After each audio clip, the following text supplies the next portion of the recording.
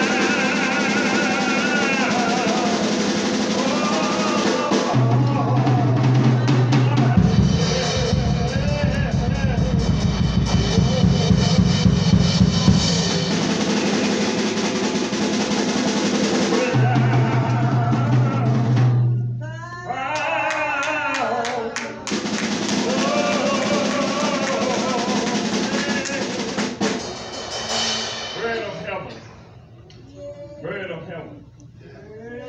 Feed me until I want no more. I'm pretty sure God gonna always feed me because I want more and more and more. Because I want to be like him. He said we must be like him. So he got to keep on feeding us over and over again. And every time he feeds us, just another blessing. We want to thank God for our pastor, office members, visitors, and friends that's who's located here today. And we're going to talk about God's love. I've studied, I didn't never get a theme for this, but we're going to use a topic that God love. And we're going to come from Revelation, the 2nd chapter, 1, 2, 3, and the 4th verse. We have to understand God shows us love all kind of ways.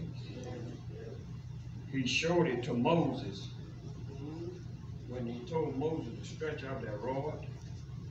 He showed it to Elijah. He showed it to Jeremiah. He showed it to Ezekiel. And he went down in the New Testament, he showed love all the way through the New Testament, all the way to Revelation. So he said, I want you to write these things into these churches. And I want you to tell these churches what they like. You know, God knows everything. We think we know a lot, we don't know nothing. But God knows everything. The 2nd chapter of Revelation. 1, 2, 3, and 4 verse. And it reads, unto the church and to the angels of the church in Ephesus, write these things, said he that holds the 7 stars in his hand, right hand, and whom in his right hand, and whom walketh in the midst of the 7 golden candlesticks. He was talking about the candlesticks. He was talking about a light. Who had hold that light in his hand? In other words, he's telling us all the time, let our light so shine before men, that men may see our good works, to glorify our Father which is in heaven. And the second said, and I know thy works, and thou labor, and thou patient, and how thou canst not bear them which are evil. And thou hast tried them which said they are an apostles, and are not, and has found them a liar. Jesus was trying to let us know that we're going to have false prophets everywhere. He said, those that call themselves a prophet. When he said call themselves a prophet, that means you're not a prophet. Amen? And the third verse said, and has borne and has patience, and for my name's sake has labored and has not fainted. He said that you have never gave up. Right. He said you had all the patience in the world. But we listen at this 4th verse. He said, nevertheless, I have somewhat against you, because thou hast left thou first love. Jesus knows everything. He knew that they had left their first love a long time ago. That's why he had to come back and write into these churches and let the churches know your first love got to go first. The love of God got to be placed in your heart. The Bible says, he that loved the Lord, he loved him. And he shall meditate day and night. He shall be like a tree planted by the rivers or the water that bringeth forth fruit into God's season, not into our season. Nevertheless, I have somewhat against you. See, we ought to know that God knows everything. Right. He knows when Ezekiel was in the middle of the wheel. He knows when Daniel was in the lion den. He knows when the Hebrew boys was in the fire's furnace. He knows when Job was in trouble. And he told that old devil, you cannot touch Job.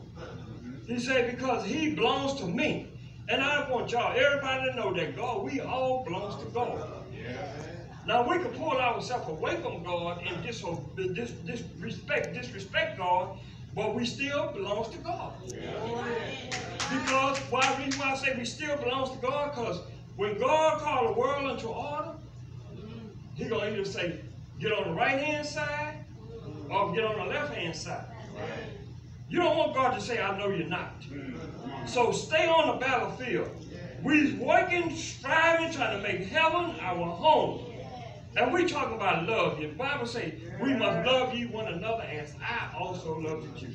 Just think about what Jesus did. He sent his only begotten Son into this world just to let us know how love's supposed to be. He shed his blood for our sins. God is good. Jesus fed 5,000 people. And he said, and Jesus and his disciples were tired. Jesus was so tired, y'all. They had to find a place where they could rest. But let me tell you something. I'm going to show you how Jesus loved. Jesus was so tired, they looked for a place where they could rest just for a little while.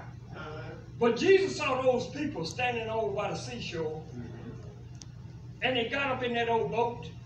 Jesus went down the water, and you know what? Those people followed him on the seashore. And he told his disciples, he said, you know what, boys? He said, we need to go and take care of these people.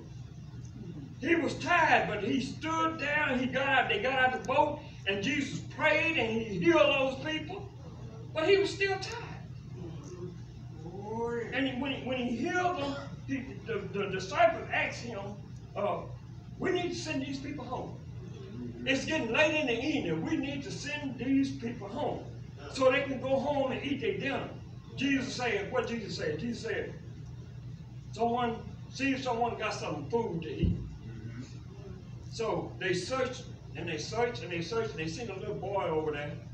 And they went back and told Jesus that the little boy had 2 little fish and 5 loaves of bread. So Jesus said, Jesus ain't telling them, bring me the bread, bring me the fish. He said, bring me the boy. So that's what I'm saying. You got to do stuff decently and in order to respect God. Jesus said, bring me the little boy here. The little boy came and he already had the fish in his hand. And Jesus blessed the fish. And after he blessed the fish, they said that was over basket loads that was full that was left over. It was 12 basket loads that was left over. And you tell me, God, all Jesus had to do was pray to God, and God will fix it. And that's all we got to do. All we got to do is pray to Jesus, and Jesus will fix it. You know, he's an on-time God. He's a right-now God. He's a lily-of-the-valley God. Jesus is all right with me. I don't know about y'all. I don't know about y'all. And the disciples asked him, say, how we can feed so many of these people with so little, 2 little fish and 5 loaves of bread. How are we going to feed all these people? But Jesus said, what Jesus said? Watch this. He said, don't worry, just watch this. Be patient. And when he prayed, the fish got bigger, the bread got bigger, and like I say, it had 12 baskets full that was left over. They were surprised. Ain't God all right? Yeah. When God speaks his word gonna go forth. Yeah. And then Jesus went walking on the water. Yeah. Jesus took his disciples to go on the other side of the water. Then Jesus walked on the mountaintop and stood and gazed at the sky. Jesus could not see his disciples on the other side of the sea. On the other side of the sea. And then, when he took them on the other side of the sea, he could not see them. And Jesus called out to them and said, it is I. Don't be afraid. Yes. They didn't know who Jesus was. Jesus was walking on the water. And look at Peter. Peter said unto him, Lord, forbid me to come to you. Jesus said, come on. See, we got to keep faith. We got to have trust in Jesus. When Peter came to Jesus on the water, Peter was walking on the water just like Jesus.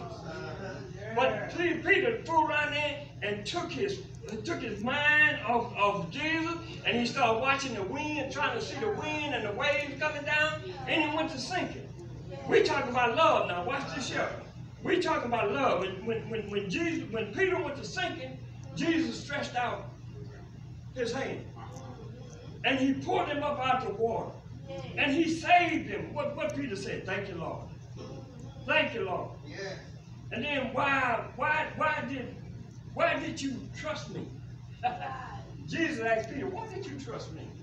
And you know you was going to lose faith. Why did you trust me? I guess Peter wanted to say, well, I tried, Lord. Lord, I tried. No matter what you say or no matter what you do to me, Lord, you know I tried to come to you like I asked you to. But man, give up every now and then. But God never give up on us. I don't care what you do in life, God gonna always love us. Amen. He gonna always love us. He's a good God. He's a loving God. He's a kind God. And his disciples worshiped him. They say his disciples came after that and they worshiped him and said, truly, that this is the Son of God. Truly, he is the Son of God. So we're trying to let you know that God is God and God is God all by himself. If anybody tell you there's another God that sits high and look down low, I can't see that God. I know my God is above all gods. And he's talking about the boys. He said, boys, let's go fishing. Peter said, let's go fishing. Them boys went to the fish pond, and they fished all night long. After they fished all night long, Jesus came to them on the other side of the shore and said unto them, he said, you fished all night long, and boys, you haven't caught anything yet. I'm showing you what Jesus loved, how Jesus showed his love toward them. And he said, you fished all night long, and you hadn't caught one little fish yet. They said, no. They replied, no. He said, you know what? Cast your net on the right-hand side of the boat. And them boys cast their net on the right-hand side of the boat, and they begin to pull. They begin to pull. They just try to pull, and all the other fishermen had to come and help them up. The net was full. Now just think about it. They fished all night long and didn't catch one little fish. But when Jesus came by, he stood by the shore, and he told them, just cast your net on the other side. I tell you, he's an on-time God. He's an on-time God. He stood and he told them boys, he said, drop that net, and when they dropped that net, them fish went right on in there. Even the fish command God, Jesus, to do what he wanted them to do. Ain't God all right? God is a good God. He's worthy to be praised. I say love will bring a dancing daughter back home. Love will bring a gambling son back home. I say, ain't God all right? You know we need love each and every day of our life. Jesus said, for God so loved the world that he gave his only begotten Son, that whosoever believes in him shall not perish, but have everlasting life. Ain't God all right? God so loved the world, y'all. He gave us Jesus, and Jesus came down, y'all, through 42 generations, and they tell me he went on that old rugged cross, and when he was hanging down, the multitude of people mocked him and said unto him, crucify him, crucify him. Jesus showing love, he said, Father, forgive them, for they know not what they do. Ain't God all right this morning? He walks with us, y'all. He talks with us. He tells us that we is his own. Preach, yeah. Love will make you do right. Preach. Ain't God all right? Love will make you respect your mother. Come on now, come on, preach. Will make you respect your father. Ain't God all right? We talking about true love, y'all. Yes. True love goes a long way. Reason why I know true love goes a long way. Jesus, you say I am the truth and I am the light. Ain't you all right? He's still the truth and he's still a light. The day he was born up to right now, he is the truth and he is the light. Ain't God all right? Love ye one another as I have also loved you. Ain't God all right? Yeah, Lord. Yeah, Lord. Yeah, Lord. I heard David said, yeah, Lord. I walk through the valley or the shadow of death, and I will feel no evil, because thou art with me. Ain't God all right? He said, thy rod and thy staff have comforted me. Ain't God all right? But love goes a long way. Let me tell you what love began. Love began when the Bible said, in the beginning, God created the heaven and the earth. There was love in the midst of it. Ain't God all right? And you read Revelation. Revelation say, I saw a new heaven and I saw a new earth. The first heaven and the first earth had passed away. Love ye one another. Church, we need to get together and go home to meet Jesus. That's all right. Ain't you all right? Love make your hair stand up on your head sometimes.